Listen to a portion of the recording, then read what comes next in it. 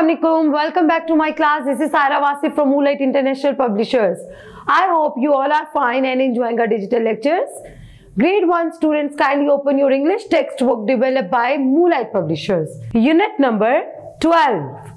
Good Habits. Before starting our today's lecture, I just want to show you some pictures indicating the good habits. Look at this picture. It means that we should use polite words. We should be very kind with others. In this picture, we can see that the environment is very neat and clean. So that's why it is looking too beautiful. So it should be our habit that we should keep our environment neat and clean. And yes, obviously, looking at this picture, you should understand that we should use dustbin to discard anything.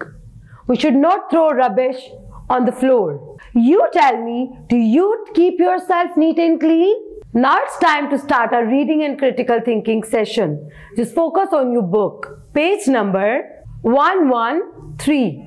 Sabah calls her daughter Amina for lunch. Amina first washes her hands with soap. After finishing her meal, she brushes her teeth and washes her hands again. The mother says, Amina, it makes me very happy to see you washing your hands before and after meals and brushing after meals. Where did you learn this from? Amina replies, Mama, our teacher teaches us good habits and says that these are the teachings of Islam. And yes, students, we should also make our habit to wash our hands before and after the meal.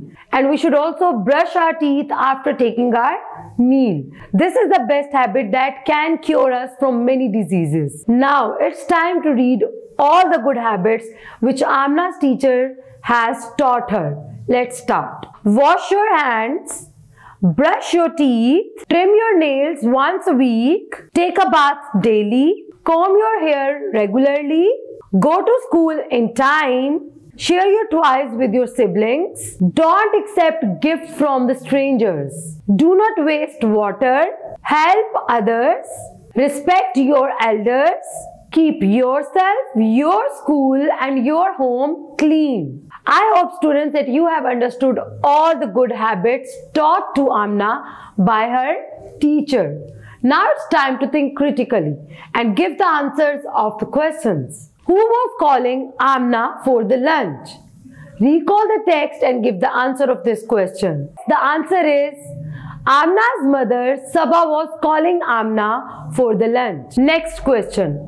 What was Amna's routine before and after the meal? Recall the text and answer this question. And obviously, the answer is Amna washes her hands before and after the meal. Who teaches Amna the good habits? And the answer is Amna's class teacher teaches Amna the good habits. Now students, you have to look at the pictures which I will show you on your screen.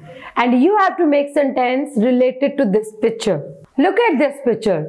So we can write a sentence that we should wash our hands before and after the meal. This is the second picture.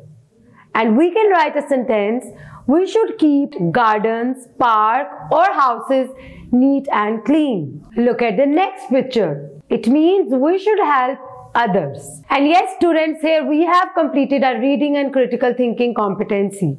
Now it's time to move towards our language focus competency.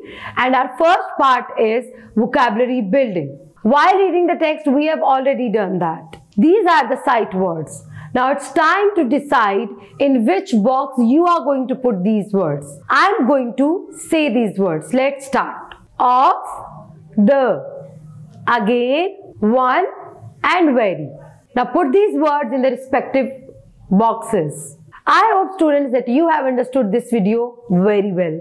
Now it's time to say Allah Hafiz to all of you, but don't forget to join me in my next video. Till then, take care. Allah Hafiz.